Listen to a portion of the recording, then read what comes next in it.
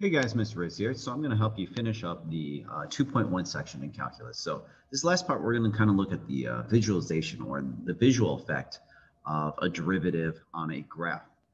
So let's first just look at the equation here, x squared minus 2x minus 3 on a graph. And if we wanted to go ahead, we can plot some points to figure out where the values would be at. And there's a lot of different ways we could do this here. But I'll just kind of graphically sketch out a graph. We know, okay, if I plug 0 in, this would be at -3 on the graph. All right, and then let's see, just start plugging in numbers here. The other thing we could do here is we could factor this probably. This is what, an x minus 3 and an x plus 1. So that means we'd have at -1 would be 0, at +3 would be 0. Would we have a min at 1? If I plug in 1 minus 2 minus 3 would be what, -4. Plug in 2, and then I could probably plug in like what's 4. 16 minus 8 is 8, and then 5. It'd be symmetric over here. Okay, and we could have plot that in Desmos and got the exact same graph, but I'm gonna look at it here. Okay, what we want to do now is let's find the derivative of this graph. What is f prime of x? Okay, so we'd have to do the limit, right? The limit as delta x approaches 0 of f of x plus delta x minus f of x all over delta x. I'm sure after the fourth day here, you are pretty used to this formula. So this should be an x plus delta x squared minus 2x plus delta x minus 3, and then minus x squared minus 2x minus 3 all over delta x. All right, so let's distribute this off. We have an x squared plus 2x delta x plus delta x squared minus 2x minus 2 delta x minus 3, then minus x squared, then a plus 2x, and a plus 3 all over delta x. Okay, let's start canceling some things out here. The x squared and the minus x squared cancel out. The minus 3 and the plus 3 cancel out. The 2x and the minus 2x cancel out. And so we got a 2x delta x squared, and a minus 2 delta x. All those have a delta x, so we can cancel it out. And so we'd get a 2x plus a delta x minus 2. And once we make the limit go towards 0, our derivative is just a 2x minus 2. Okay, so what does that look like on a graph? 2x minus 2 is a straight linear line. So we start here at -2, and we go up 2 over 1. Okay, and how does that look? Looks like this. Okay, so now if we want to look at the two graphs, if we want to kind of compare the two graphs of how they look and what's going on here, there's a couple key features. Remember, the derivative will tell us the slope at any point. And a key feature right here is right there where our derivative, 2x minus 2, crosses the x-axis, where the derivative equals 0. If we look, that's where our slope is flat. So if we made a tangent line here, that slope is flat. Now on some other sides here, like I have, at 3 here, we get a derivative value of 4, meaning the tangent slope would be 4, or a positive slope. So everything above this x-axis here on our derivative means everything after this point here is all positive slopes, all going up. Everything is positive. Every tangent slope here would be positive. And you can see these increase, and these slopes get steeper and steeper. Then conversely, on the other side, we can see anything over here, we get negative values. Like down here, it's a -4. If we look at this point here, that has a negative slope. So everything to the left here is all negative values, meaning anything to the left of this 0 point is all negative slopes, and they get lower and lower, and these get more negative, steep, and more negative. Okay, so we're going to kind of use that ideology without knowing what the function exactly is. We can still kind of sketch out the derivative.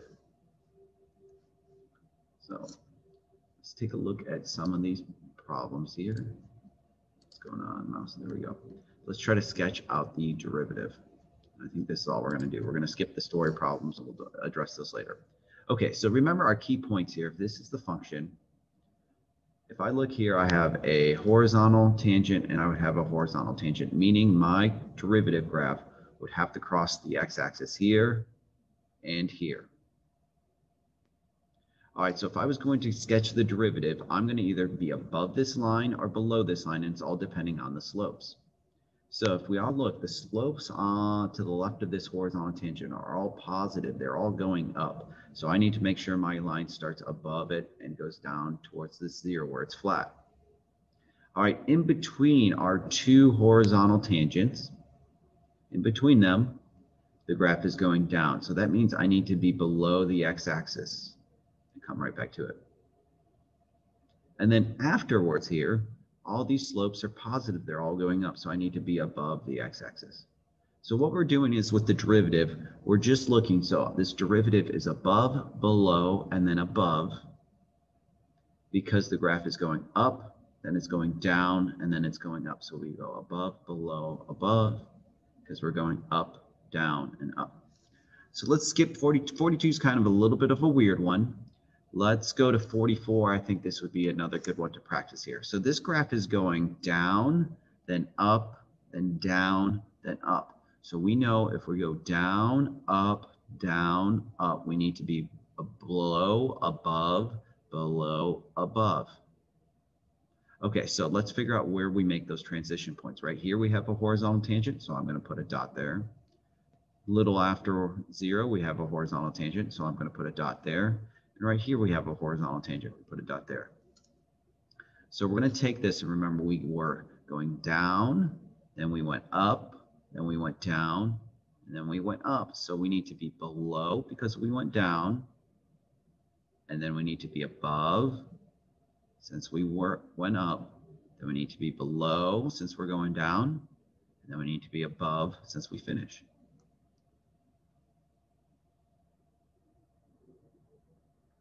Okay, so let's do some tougher ones here. So 43, if we look, this graph is going down, and then it is flat here. So we definitely have a horizontal tangent here.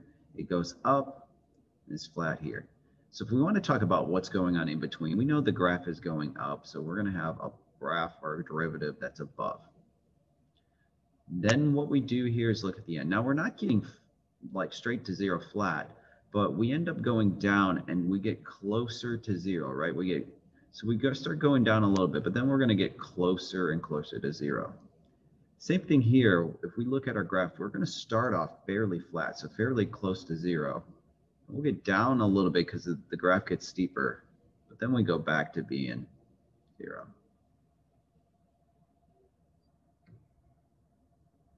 All right. Next one here, let's look at this. So the graph starts being down. So we're going to start out negative graph, and then it's going to get more negative, more negative, more negative, and then it's going to get very negative, almost to the point. And then we're going to get close to 0 here. Then after this graph is going to be a little bit of positive, very positive, extremely positive, and then somewhat positive going through. So maybe let's start on the right side here. The graph starts out at 0, it's flat. It's going up, it's getting positive, a little bit positive, and then very positive. And then after that, it just kind of mellows off and stays positive. So the graph does kind of have like this peak here where we get some extremely positive values, some very steep slopes. But then after that, we kind of go back to being a fairly regular constant slope. Now here's just kind of the opposite, right? We start out at a fairly constant negative slope, and then we make a very drastic jump to being very negative, and then kind of back to being somewhat negative going towards 0. There's the graph of the derivative. Now typically we're going to look at just regular polynomials because we're going to make a direct connection in the next section with what's going on here. But eventually we'll try to get better at these, and we'll go backwards and forth. Okay, so this should wrap up the 2.1 section. You guys should be excited for the 2.2 because we're going to learn some shortcuts. All right, you guys have a great day, and I will see you next time.